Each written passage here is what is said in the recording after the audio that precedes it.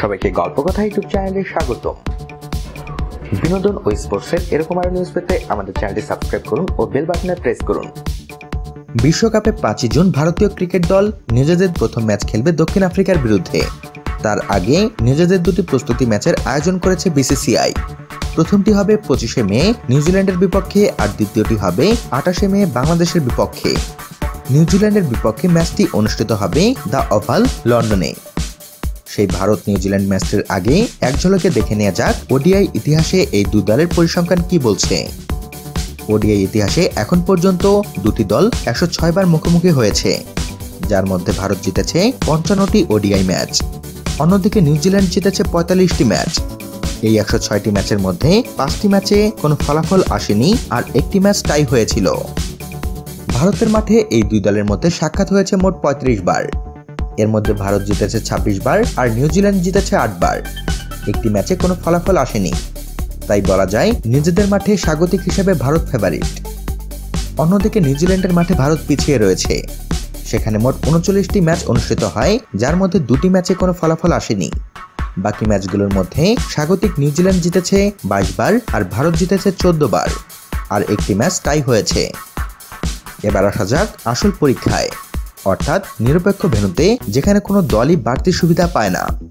নিরপেক্ষ ভেন্যুতে এই দুই দলের মোট 32 বার সাক্ষাৎ হয়েছে, যার মধ্যে দুটি ম্যাচের কোনো ফলাফল আসেনি। বাকি 30টি ম্যাচের মধ্যে দু দলই সমান 15টি করে ম্যাচ জিতেছে। অর্থাৎ নিরপেক্ষ ভেন্যুতে দু দলই সবসময় সমান প্রতিপক্ষ এবং সবসময়ই একটি প্রতিদ্বন্দ্বিতামূলক ম্যাচ অনুষ্ঠিত হয়। বিশ্বকাপে দু দলের মুখোমুখি অবস্থানের দিকে যদি তাকানো যায়, তবে দেখা যায় যে ক্রিকেট বিশ্বকাপে দু দল মোট 7 বার মুখোমুখি হয়েছে, যেখানে নিউজিল্যান্ড জিতেছে 4 বার আর ভারত জিতেছে 3 বার। এখানে নিউজিল্যান্ড এগিয়ে রয়েছে। সর্বশেষ 2003 বিশ্বকাপে দু দলের যে সাক্ষাৎ হয়েছিল, সেখানে জহির খানের অনবদ্য 4 উইকেট নেয়াতে নিউজিল্যান্ড মাত্র 146 রানে অল আউট হয়ে গিয়েছিল। ফলে ভারত 7 উইকেটের সহজ জয় পেয়েছিল। সাম্প্রতিক পারফরমেন্সের হিসেবে সবশেষে আসা যাক। সর্বশেষ নিউজিল্যান্ডের মাটিতে দু দলের সাক্ষাৎ হয়েছিল।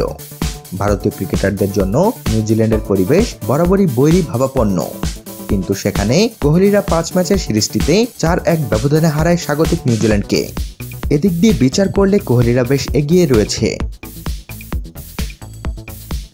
তো বন্ধুরা, এই দুই দলের ওডিআই পরিসংখ্যান যেখানে দু দলই বলতে গেলে সমানে সমানে অবস্থানে রয়েছে আর নিরপেক্ষ ভেন্যুতে কেউ কোনো সময় ফেভারিট ছিল না, তাই ইংল্যান্ডে এই প্রস্তুতি ম্যাচ ও মূল পর্বের খেলায় কে জিতবে তা আগাম বলা যায় না, কারণ ইংল্যান্ড যে দু দলেরই নিরপেক্ষ ভেন্যু। কি বলেন আপনারা?